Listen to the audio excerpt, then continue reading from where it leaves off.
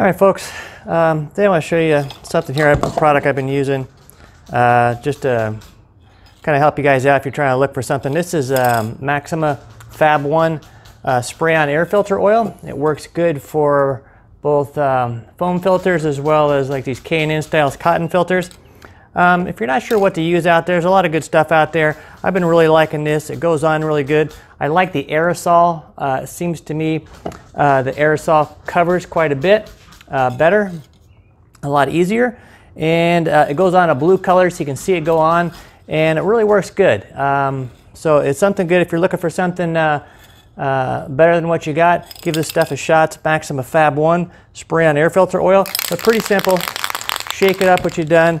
And just kind of like you're spraying it, spray painting something there.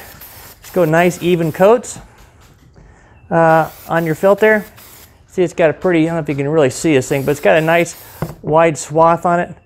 You just want to go up and down here. You don't want to saturate these cotton filters here, but give it a spray on the inside as well. I like to do that to make sure it gets good and covered. Just check it out. Make sure there's not any light spots on it, especially towards the end. I seem to always get some on the end here. That's it. It's pretty good. So that's it. So this is Maxima Fab 1 spray on air filter oil. When you clean your filter, make sure you let the darn thing dry good before you put it on. Otherwise, the water will just take the place of your air filter oil. So that's it. It's a really good product. Yeah, if you're looking for something better than what you got, try this Maxima Fab 1 air filter oil. Thanks.